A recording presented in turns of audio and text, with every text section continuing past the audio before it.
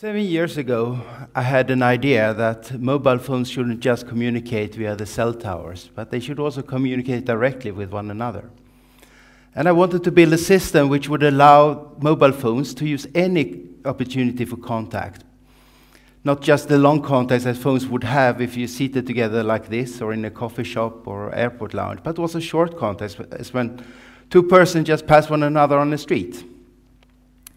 I also had an idea for an application. I wanted to create an app where people would enter a personal signature, some type of a sound bite that they feel that they want to broadcast to the world. And the system would then take on the role of broadcasting it. Could be a song that they like, could be a song perhaps that reflects the mood that they're in, or maybe a recited poem, some words of wisdom, or a stated motto. I imagined that this app would be very popular. And then I could walk in the city, walk down a street, and I would tune into the signatures that people have. I could hear the music that they're broadcasting, how it blends together. And as I crossed the city, I could hear that different sections of the city sound different one another. Maybe a Monday morning sounds different than Friday night. And when traveling, I could even not only see that I'm in a different crowd, I would also hear that. So in the years that have passed, my students and I have designed this system. We have studied its performance, and eventually we have also built it. It's based on smartphones, and we use the Wi-Fi radio in the phones to communicate between the mobile phones. This is a low-power radio that doesn't reach very far, maybe 10 up to 50 meters is reasonable to expect. We also use the massive memory that you have in phones to store contents. So in order to communicate over longer distances, we simply rely on the movements of the users. They transport the data as they move around. Here's an example. We have two persons approaching one another in a street. When they get close, the radios make a contact and they can exchange data with one another. Since they don't know one another, they're just passing, the contact eventually breaks and the contact is over. If you think about people walking, then with the short range of the radio, maybe such a contact would last a few 10 seconds, maybe up to 100 seconds. That's certainly enough to exchange some MP3 files, maybe a video clip, a web page, and something like that. But it wouldn't by itself be a useful communication service. So in order to stitch all these contacts together into a service, we use a concept called publish-subscribe. Contents are published on channels, similar to podcast channels or Twitter feeds. The contents could be of any type and any mixture, so audio, video, web pages, PDFs, whatever you like, everything can be published. And then users would select the channels that they would like to subscribe to in order to get contents. So I would subscribe to a channel of Bach, maybe a jazz channel. I would like to receive news updates and also information from the public transportation system to get messages about delays in the traffic or updates of schedules. So I would enter these subscriptions in the phone, and then the phone would take over the role and get the contents for me.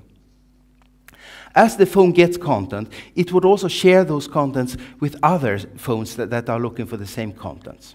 So here's an example. We assume here that there's a channel where people share pictures of Stockholm. So we have Silla here. She has a picture in her phone of the old town, as you see. Anita is another subscriber who happens to be close to Silla, and her phones establish a contact with Silla's phone, asking for pictures for this particular channel, and of course Silla's phone can provide a picture to Anita.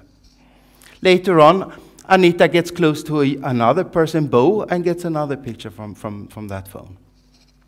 So now, Anita has received 2 pictures of Stockholm, but she doesn't know from whom. And Silla and Bo are not aware with whom they have shared their pictures. So this system that we have built is aimed at broadcasting public information. So here's another picture of the full system.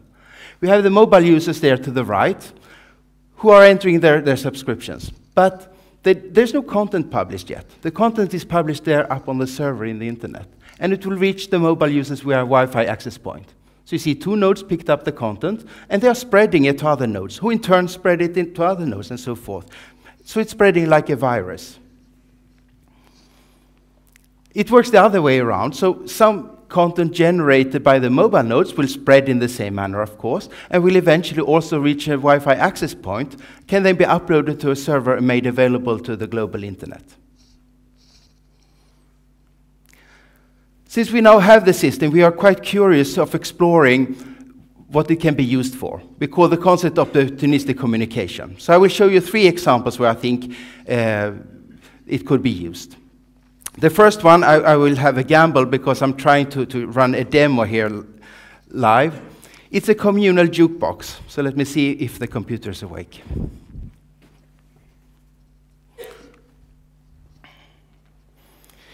It allows people to share a sound system by playing music from the mobile phones directly through the speakers here. So here's an illustration. I add a song here from my phone.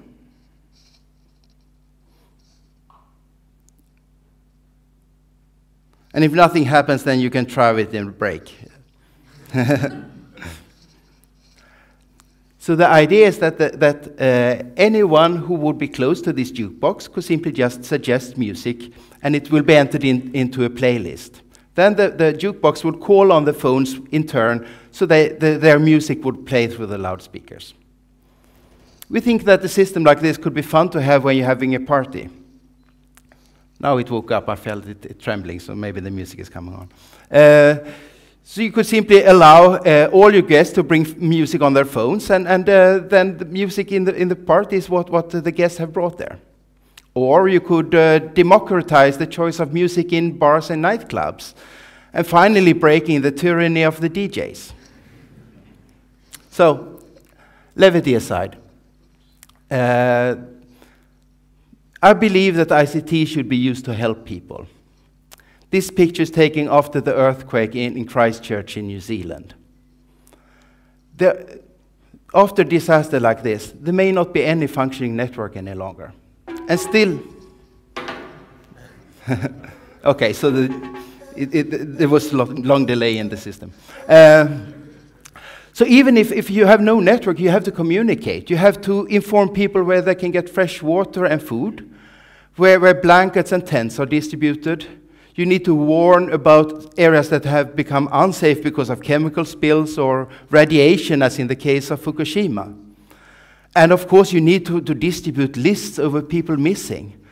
Those lists need to be updated by people found and redistributed again. And we believe that opportunistic communication among mobile phones can assist in search and rescue operation for natural and man-made disasters. So I made a joke about the tyranny of the DJs, but unfortunately that's not the only, or certainly not the worst form of dictatorship in the world. The picture is of the protest in Tahrir Square in Cairo last year, a year and a half ago. The Egyptian government went as far as to shut down the internet and the mobile networks to restrain the protests.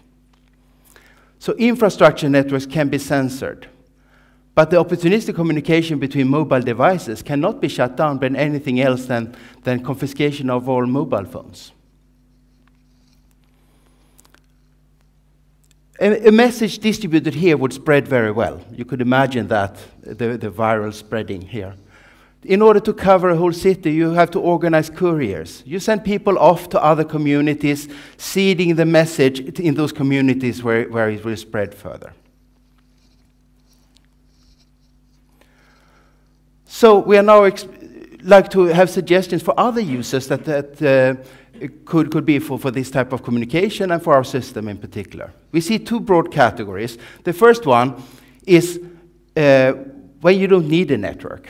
You've seen 3 examples here in my talk, the jukebox, the sharing of the pictures, and the broadcasting of personal sound signatures.